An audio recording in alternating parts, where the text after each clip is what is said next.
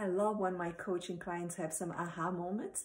We have one that I would like to share with you guys. I hope you like it. So for the women that think that it's important to always be leading in a relationship, to have control, to feel like you can't let go of the reins, something I discovered in myself yesterday, relationship is like a dance.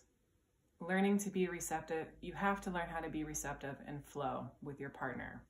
If you really genuinely want to be taken care of by your man, for a man to lead you, it's not about giving up a power or control, or maybe it is actually giving up some control, but it's not about being powerless or being submissive, but really learning how to strategize and learning how to strategize being in relationship with a partner.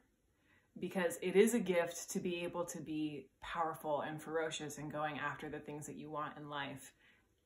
But knowing when to execute those skills, that's the part that I think is strategy and being smart, being effective in your life.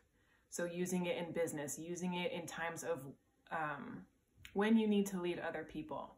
But in a relationship, a romantic relationship, and when you're dealing with a man and your beloved, letting go of the reins so that he can show you how he can show up for you, and showing and being romantic and showing your loving side and your caring and having him be there for you. It is a dynamic duo, and it is an effective way of using your gifts and your strengths at the opportune moment.